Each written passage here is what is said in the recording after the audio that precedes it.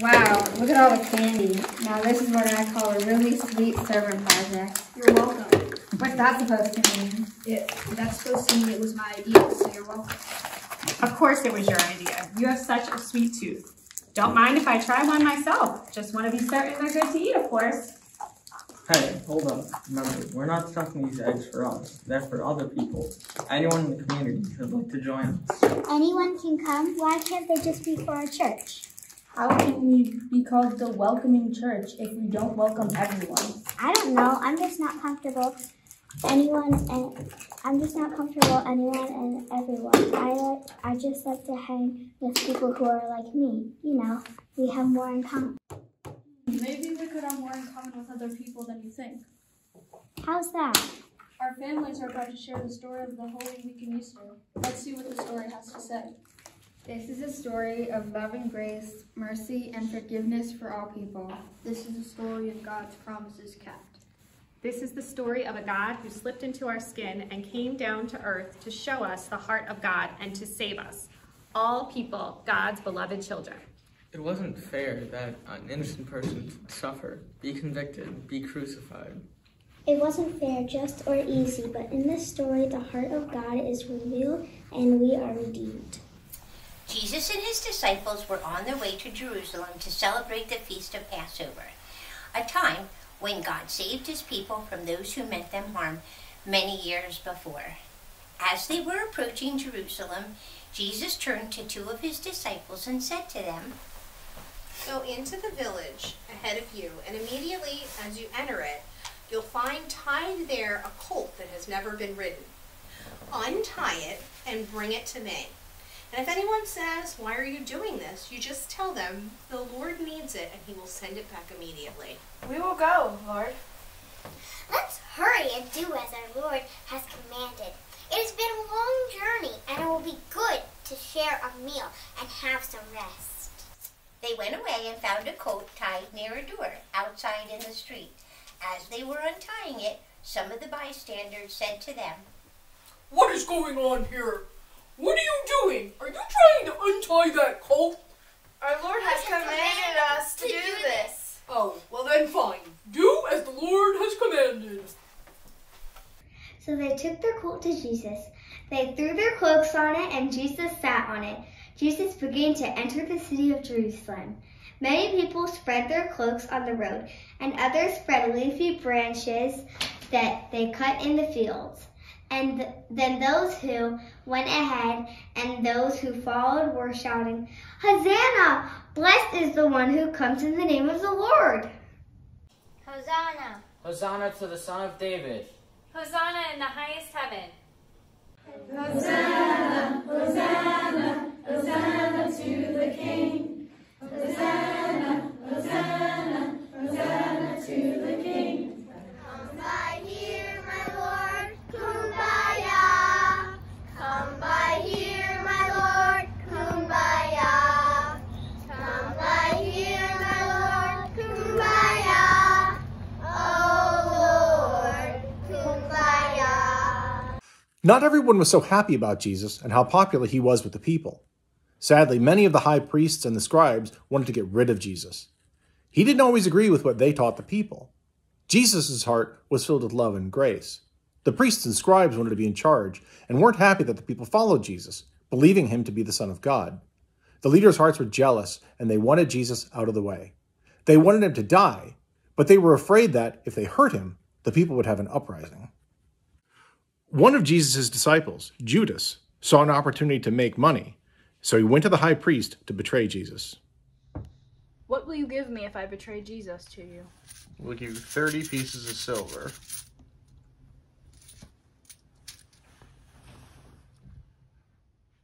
They paid Judas so that he would betray Jesus with a kiss. Sometimes we are like Judas. We betray Jesus by making choices that do not reflect we are his beloved children. Jesus forgives us just like he forgave Judas. If Jesus can forgive us, we need to forgive ourselves and continue to treasure the gift of life God has given us. We need you, Lord, kumbaya. Oh Lord, kumbaya. The festival festival of the Passover was near. Jesus sent 2 of his disciples and said, "Go into that city, and a man carrying a jar of water will meet you. Then follow him, and wherever he enters, say to the owner of that house, 'The teacher says, where is my guest room where I may eat the Passover with my disciples?' He will show you to a large room upstairs. It will be all furnished and ready. Make preparations for us there." So the disciples set out, and they went into the city, and they found everything just as he had told them. And then they prepared the Passover meal. While Jesus and the disciples were gathered to share the Passover meal, Jesus got up from the table, took off his outer robe, and wrapped a towel around his waist. He poured water into the basin and began to wash his disciples. Simon Peter was very confused. Lord, are you going to wash my feet? You should not be doing that. You are my Lord. Simon Peter objected at first, but Jesus did wash his feet. Jesus knew Peter would soon deny knowing him. Thank you, Lord. After Jesus washed their feet, he sat back down at the table and shared a very important lesson with them. If I can wash your feet, you can wash other people's feet. Jesus wants us to love and care for others just as God loves and cares for us.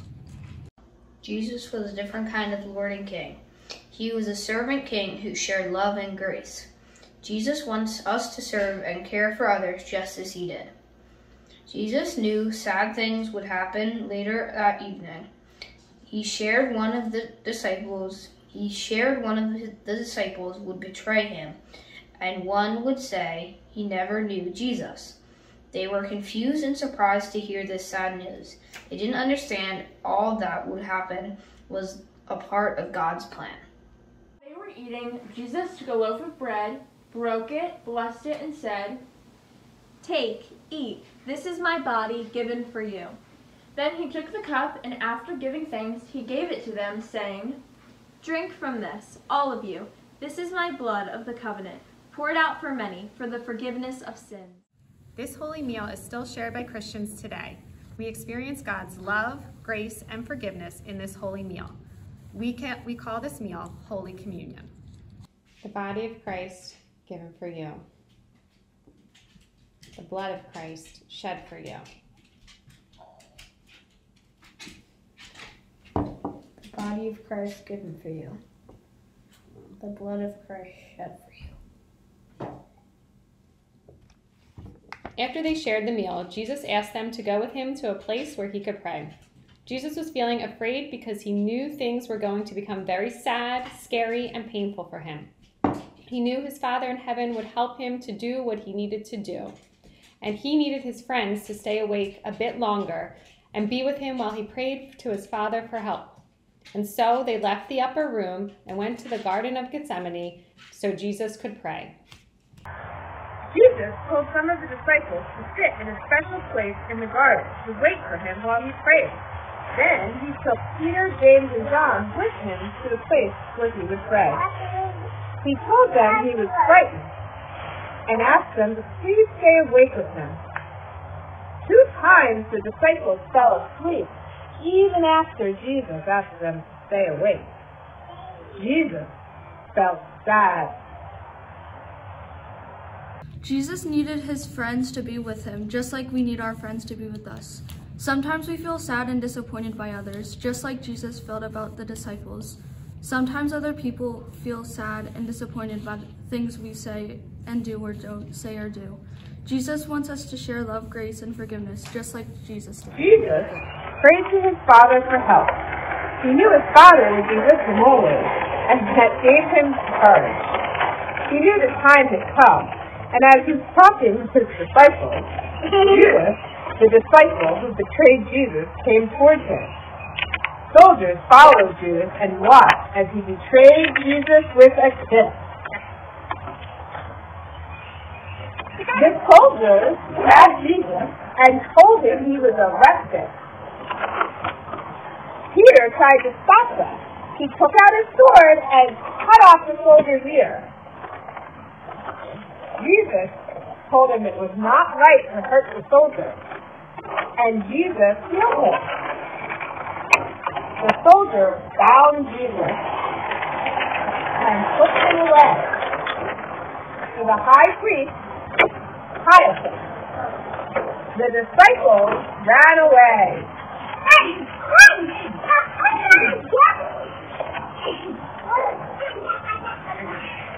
Someone's praying, Lord, kumbaya. Someone's praying, Lord, kumbaya. Oh, Lord, kumbaya. Peter and another disciple followed Jesus at a distance. While Jesus was taken to the high priest, they sat by a fire in the courtyard, hoping they might see how Jesus was. Some people recognized Peter as one of Jesus' followers.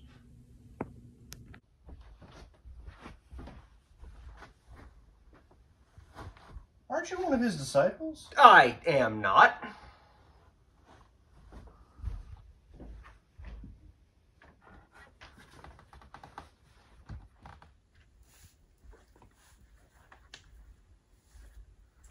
This man was also with him. I do not know him.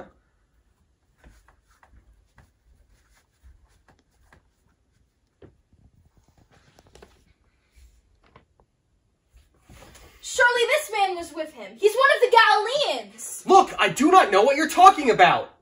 At that moment, while he was still speaking, the cock crowed, and Peter remembered what Jesus had said to him earlier that evening. Before the cock crows today, you will deny me 3 times. Peter walked away. He was so sad that he could not stop crying. People lied to the high priest about Jesus, and they accused Jesus of blasphemy, not showing proper respect to God. They didn't believe that Jesus was God. Peter was afraid and he denied knowing Jesus. Yet Jesus chose Peter to be the rock of the church. Sometimes we are like Peter. Sometimes we are afraid to share we believe in Jesus. Sometimes we are afraid to stand up for what we know is right.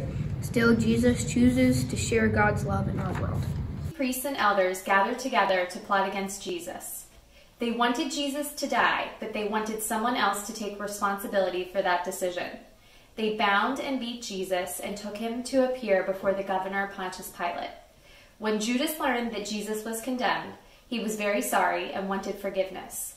He tried to return the 30 pieces of silver to the high priests, but they considered it blood money. They decided to use the money for a burial place for foreigners. God would forgive Judas, but he could not forgive himself, and he took his own life. Are you king of the Jews? You say so. My kingdom is not of this world. For I was born, and for this I came into the world, to testify to the truth. Everyone who belongs to the truth listens to my voice. What is truth? Pilate didn't understand that Jesus was the truth, the Son of God who would give his very life for everyone, including Pilate.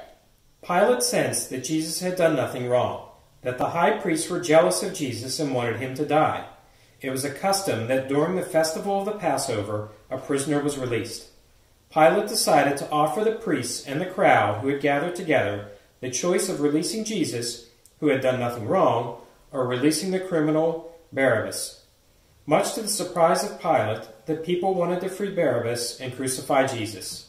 3 times, Pilate tried to convince the people that he could not find anything wrong that Jesus had done.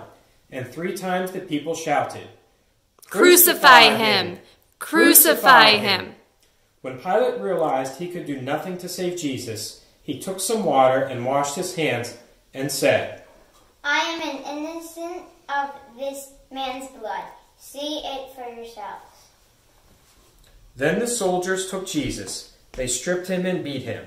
They put a scarlet robe on him and made a crown out of thorns and put it on his head and mocked him, saying, "Hail, King of the Jews!" They spit on him and beat him.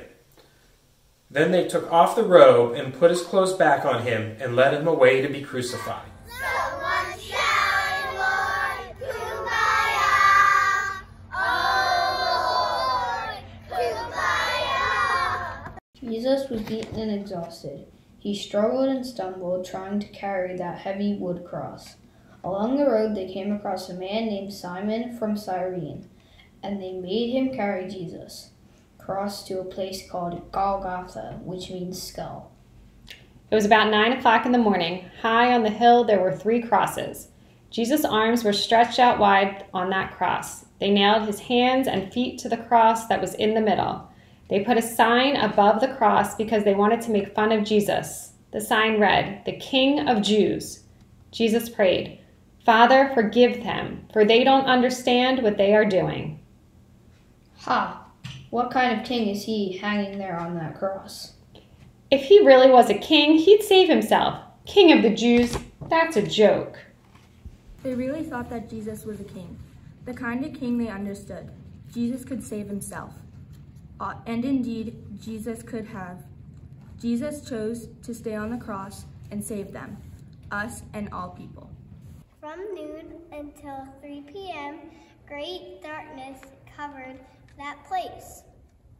Jesus was thirsty, and they gave him sour wine to drink. Jesus cried to his Father for help. My God, why have you forsaken me?" At 3 o'clock, Jesus spoke these words to his Father in heaven. "Into your hands I commend my spirit." And then Jesus breathed his last breath. Suddenly the earth began to shake like an earthquake. The temples torn in two. People were very frightened and began to run. "What's happening here? That's scary." "Surely this man is the Son of God."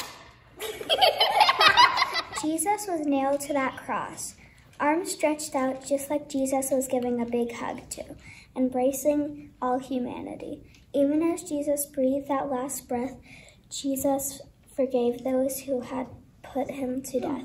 Jesus wants to love us and embrace all humanity as well. A wealthy man from Arimathea named Joseph, who was also a follower of Jesus, went to Pilate to ask if he might place Jesus' body in a tomb he owned that was in a nearby garden. Pilate agreed.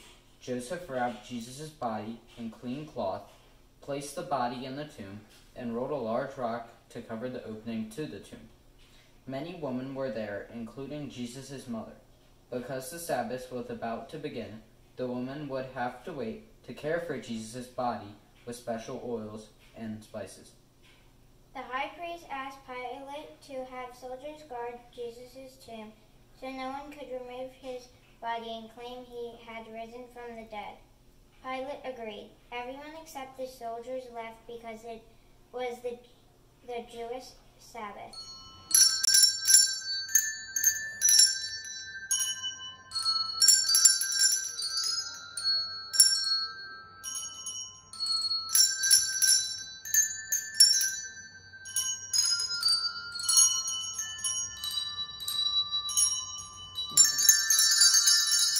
In the early morning on the first day of the week, Mary Magdalene, Mary, the mother of James, and Salome gathered oils and spices and got ready to make their way to the tomb where Jesus was laid to rest. "Hurry, we must go and care for our Lord's body. It has been 3 days since he died."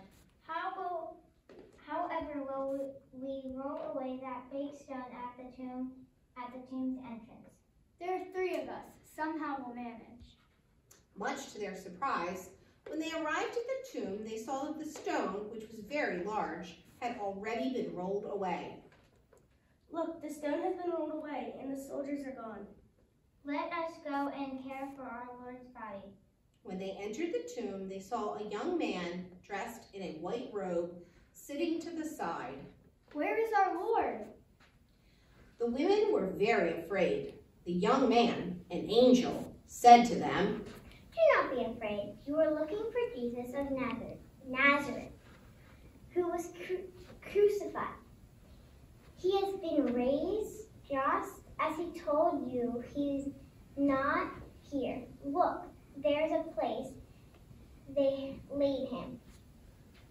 He has been raised. He is not dead. Our Lord is alive. Yes. Yes. Now tell Peter and the disciples the good news. And tell them to go to Galilee. There you will see him, just as he told you. We must find the disciples and tell them, Jesus is risen from the dead. He's alive. So the three women left to find the disciples. They were filled with joy and fear because they didn't understand what had happened. Suddenly, Jesus met them and said, "Greetings, my beloved." It was Jesus. He is alive for sure. They worshiped him, and then he sent them to tell the disciples the good news. Jesus is risen! He is alive! Jesus is risen! He is alive! Hallelujah! Jesus is risen! Hallelujah! He is risen, Lord, Kumbaya! Oh, Lord, Kumbaya! I get it. It isn't fair that Jesus, our Savior, and isn't an innocent person, should suffer, be convicted, be crucified. Just like it isn't fair or just or right that anyone should be excluded or treated differently just because we see them as different. Right on. And now I see what we all have in common. We have a God who created us and loves us all, purely and unconditionally. God doesn't want us to judge. God wants us to love like Jesus, to see all people, to treat all people as God's beloved children. And to stand up, to speak up, take action, to make certain people, all people, are treated equally, feel safe, appreciated, respected, and loved. We better get busy filling those eggs. We could have quite a crowd coming, and we sure want to make everyone welcome. And have enough treats for them too. I have a feeling if we make it our business to help everyone feel welcome, accepted, and loved, well, that might just be good enough. Hallelujah! Christ is risen. Christ is risen indeed. Easter blessings, peace and love to all people. Hallelujah, Lord, Kumbaya. Oh, Lord, Kumbaya. For God so loved the world that he sent his only begotten Son to slip into our skin and live among us, to show us the heart of God. For God so loved the world, he endured ridicule, suffering, pain, and the torture and shame of crucifixion, and he had done no wrong. God so loved the world.